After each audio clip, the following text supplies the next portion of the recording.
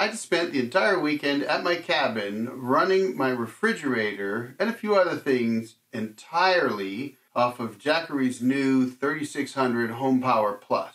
My question is, can I run my entire cabin off of this new Jackery for an entire weekend without any issues? I'm going to show you exactly what I found, give you the pros, the cons, the whole 9 yards, everything that happened, and tell you whether or not this Jackery would actually run my cabin or maybe yours an entire weekend, and is it really worth the money? Let's just get right down and dirty. Let's talk about the good stuff, talk about the bad stuff. And so just to be clear, Jackery did send me this power station to review, so thank you very much, Jackery, for that. But as always, my one caveat that I always insist on having is that I am honest in my reviews. And folks, you're going to get some honesty today, so stick around. Let's get right down to what happened this weekend. And some of it was, well, it's interesting. Stick around. Now, my first impression of this unit was, it's pretty substantial. It weighs 77 pounds. And in fact, when it was delivered, I had the FedEx guy load it in the back of my truck for me so I didn't have to pick it up, because I'm not supposed to pick up 77 pounds. And the box apparently weighed something like 85. So it's a little bit more than I'm supposed to pick up.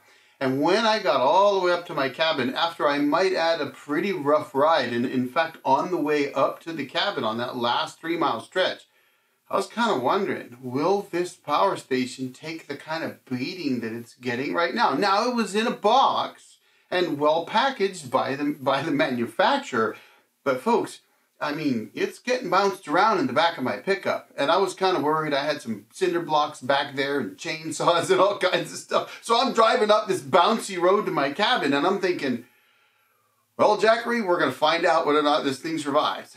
Well, you know, it did. But when I got up to the cabin, the first thing that, I had to figure out was how to get this out of the back of my pickup and onto the deck of my cabin. So I grabbed my tractor that already had the pallet forks on it, put a pallet on it, stuck it up to the back of the truck, right on top of the tailgate, and then basically rolled and flipped the box up onto the pallet, and then used the tractor to set the pallet up onto the deck, and then pulled the box off the pallet onto the deck where I could open it up and get this unit out. And then the nice thing is that it's got wheels, and it's got a really cool handle that pulls all the way up, and I was able to just turn it and drag it into the cabin. Now I had to kind of bump up the step to get in, and that's going to come into play later when I decided to do some pictures in my yard and had to drag it up some concrete steps into the upper section of my backyard where I wanted to take the pictures. I would say, Jackery, maybe put like a plate on the back right there, a rub plate, because, and don't put your specs right there, because people like me are going to rip them off. Anyway, let's get back to it. Now, this thing weighs 77 pounds. It has 4 120-volt plugs on the front, and it has a 30-amp 120-volt RV type plug that you could use to plug into your house, your RV, or whatever. So that's pretty good. It's got 4 USB ports, 2 USB-C and 2 USB-A's. So that's pretty nice. There is no cigarette lighter port. There's no light on it. This is not your typical, I'm going to go camping and take this with me power station.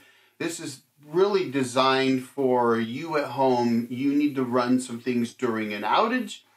Will this do it? Well, we're going to find out, but that's what it's designed for. Now, it also has an AC expansion port on the side. It has a DC expansion port. Now, with this unit, you can expand it to 21 kilowatt hours or 21,000 watt hours. And you can parallel 2 of the units together to get 240 volts and a whole lot more power. So it's pretty expandable.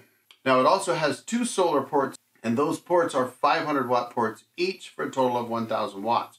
And then finally, you've got your AC plug that you would use to charge it up. And this does have a 1,700 watt fast charging capacity. And the cable, although very sturdy, is basically the same kind of cable I often talk about, which is your basic 15 amp 120 volt plug that you could use in your computer, your TV, whatever. I don't like it when companies use special cables that you can only get from them. Jackery has not done that, so kudos to Jackery. Now, the other thing that they sent with this for me to test out was their SolarSaga 500 watt bifacial solar panels. And right now they got a deal going on. So when I looked up the price of the unit with those solar panels, I was kind of impressed. So we'll talk about that later. By the time I was able to get completely unloaded, moved into the cabin, generator running, and the Jackery charging up because it was only at 26%. And I got it up to 100% before 10 o'clock at night. And that's when I started my test. I plugged in the refrigerator and I went to bed. Cabin was warmed up. It was time to go to bed. I went to bed. I went to sleep. And I'm still running the cabin off of everything except the refrigerator. I was running that on the Jackery. And one of the reasons I did it that way is that I've tested with other power stations the same way. Now, by the next morning at 5:20 a.m., the Jackery was sitting at 89%. I thought, well, wow, that's pretty good. And it said it was only running for an hour and a half. And I thought, how's it only running an hour and a half? I put it on at 10 o'clock last night and it's 5:20 in the morning. That's 7 hours, 20 minutes, unless my elementary math is somehow changed. Well, then I thought, I'll bet they've got a setting.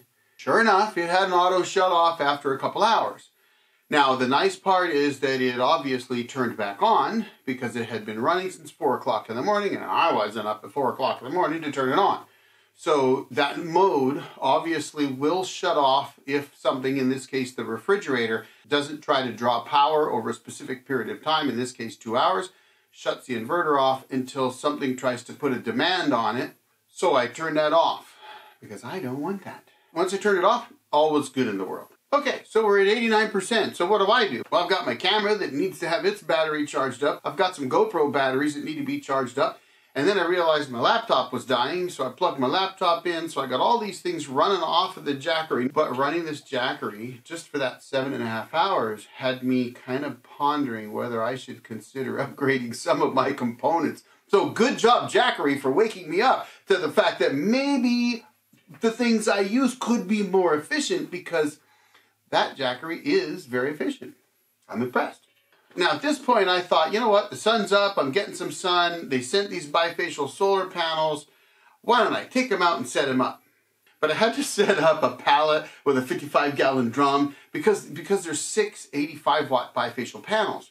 Now, I knew that's not the most ideal situation, but I thought, let's throw them up here and see what we get. 455 watts, even though they're dirty. And I just went about my day. I had lots of work to do. So I jumped on my tractor and I ran around and I kicked up a lot of dust, I might add. And then I would take breaks at different times. And I went into the cabin at one point and all of a sudden I hear this crash and I think, oh no, what happened? Did a cow go run over the solar panels? So I go out and there's the solar panels laying in the dirt. Now what I have for dirt, by the way, is something we call moon dust. And here's those brand new 6 85-watt bifacial solar panels laying in the moon dust, in the dirt, with the rocks, with a pallet on top of some of them. And I'm thinking, oh, Jackery's not going to like this. I thought, how am I going to get good production out of these panels with the scratches they've got to have now? So here I am. I'm not overly happy. Let me just say that, folks. And I lean everything back up and I'm looking at the panels and I'm going, oh, there's scratches on them. But out of curiosity, I thought, well, let me just wipe one of those scratches. And they look like scratches. So I went and I wiped one and it wiped off. Wasn't actually a scratch. None of them were that I could see. It was just lines created by grass or something else, very, very little grass, from the moon dust. That was it. There were no scratches that I could tell. And I thought, you gotta be kidding me. How did I get that lucky? I'm not gonna say that these panels are tough as nails or anything else because they seem kind of fragile. But they did get knocked over, I think, by the wind, not a cow. There were no cow prints around, although there often are. Something knocked them over. I think it was the wind. And they had a plastic pallet land on them. You know, not ideal. They just got dirty. And I was able to rub them down. Now, cleaning them out there was almost impossible. I tried it several times. Never got them fully clean.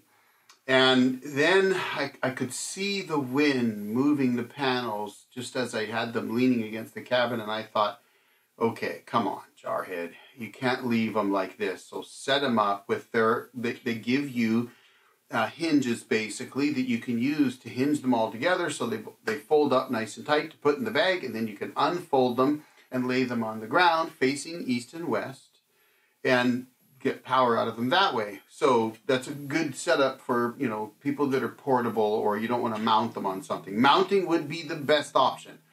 Mounting them on like a fence type structure off the ground facing east and west, that'd be perfect. It was actually very easy to put their setup together. And it folds up nice and goes in the bag, and it folds out, and you can then lay it down on the ground, and now you've got panels that are collecting power. Granted, not the best thing to do in the dusty conditions at my cabin this time of year. Not only were they now dirty because they all crashed into the ground and didn't get scratched up, but got really dirty, and I had a heck of a time trying to clean them. I even used some actual good quality window cleaner. I couldn't get the dust off of them. But the weather wasn't cooperating either.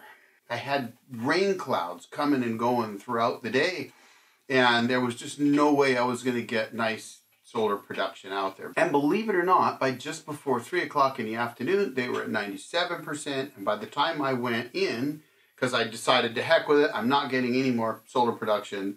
We're going to run all night long again and see how it goes. Well, it was at 77% when I left the cabin without putting any more charge on it again.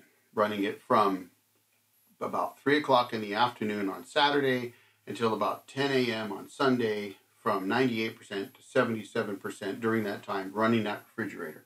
So the refrigerator used a total of 720 watt hours over the course of that 37 hours. Well, that means in a 48-hour weekend, 2 full days, if you started at Friday night, went all the way to Saturday night, and then all the way to Sunday night, you're only going to use about 1 kilowatt. And interestingly enough, because of the inverter on this power station being pretty efficient, you're not using up a lot of the power. So having 2 solar panels with the extensions so that you could put 1,000 watts back in it during the day would be good. Now, could it run the rest of my cabin? Well, here's the interesting thing. I did the math on everything that I run at the cabin when I'm up there. And outside of my refrigerator or any power tools or anything else, if I'm just hanging out at the cabin, running some lights, all that kind of stuff, I'm only using from sundown to sunup about 100 watt hours. So, yes, it could do it. Lots of pros. I like this unit. I think it's a great unit. Now, some of the cons on the unit are that if you do extend it, you don't get more solar from the expansion batteries. A lot of companies put solar charge controllers in their expansion batteries. Jackery does not, apparently, at least not for this unit. And that means that you would be limited to the 1,000 watts of solar on the main unit when trying to charge off the AC port in fast charge mode, which is 1,700 watts. If you plug in solar, which I did, and you're getting a couple hundred watts off the solar, it will add those together. And even when I got up to as much as 400 watts of solar, it was adding them together, except that it stopped and it did something else, which they call energy priority or something like that, where it prioritizes the solar over utility and it steps the charging down. Now, it was at 83 to 85% charged at that point. So it's possible it was stepping down the charge simply because it was close enough to 100% that it wanted to slow things down a little bit. The BMS could have done that, but frankly, I saw it and I went, why am I only getting 1,600 watts of charging when I've got solar connected and I'm connected into the grid? Should be getting a lot more. Now, I asked their chatbot if you could get 2,800 watts while connecting up solar and utility at the same time, and it said, I don't know. And I thought, okay, you're the Jackery chatbot. So I kind of got to give them a, well, I suggest that they improve that. And it says it'll charge it in 2 hours. Well, 2 hours would be 1,500 watts plus. So yeah, I know I can get 1,500 watts. I can get that off utility. But if I add 1,000 watts of solar, why couldn't I get it charged up in, say, an hour and a half or an hour and a quarter?